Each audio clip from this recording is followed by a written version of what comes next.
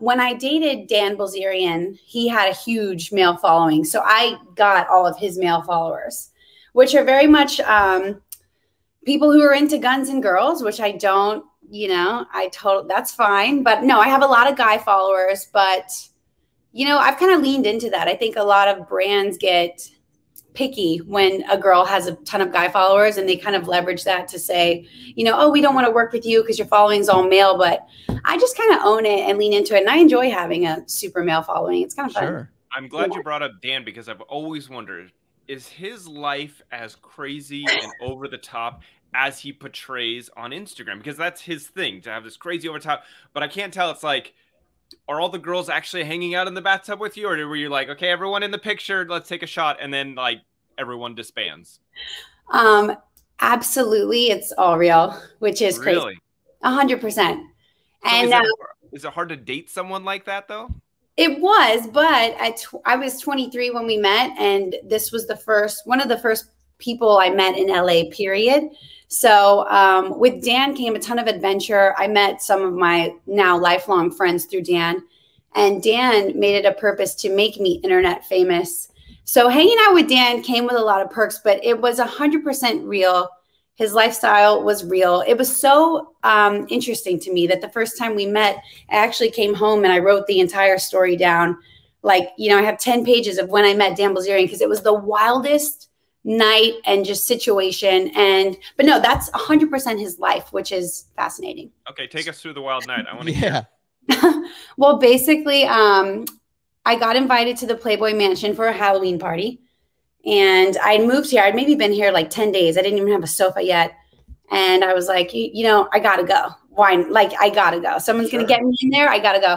And so I bought a pitchfork and devil horns, and I wore underwear. And I met up with these strangers at the Roosevelt, and they took me to the Playboy Mansion. And immediately a security guard came up to me, and he's like, hey, do you want to meet Dan Bilzerian? And I was like, oh, yeah. Like, I know who this guy was. And so they brought me over there, and he literally was just, his first words were actually, I like the way you jiggle. And then that pickup line actually works. I like the way you jiggle. It was the first thing he said. And then I responded with, this is what the real thing looks like just so cheesy. But we hung out all night. I remember when we went back to his place, it was the first time I'd ever been in, like, I think it was a Rolls Royce, and there was like a zebra rug on the floor, like something outrageous. And I was like, what the fuck is this?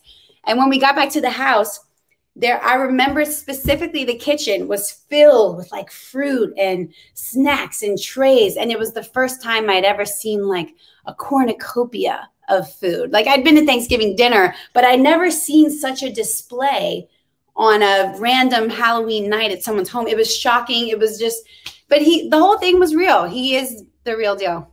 Was there other women there?